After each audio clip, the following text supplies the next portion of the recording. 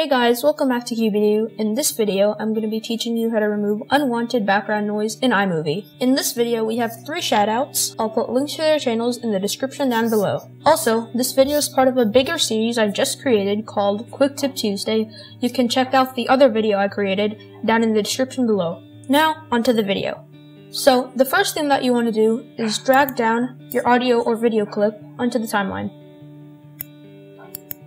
I'll just play mine through so that you can hear the background noise.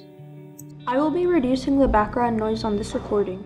So yeah, there's a lot of background noise in that clip, so we need to remove that. So first, click on the clip, then go to the Noise Reduction and Equalizer tab, then click the checkbox, Reduce Background Noise, and keep it at around 50% and just play back the audio first. I will be reducing the background noise on this recording.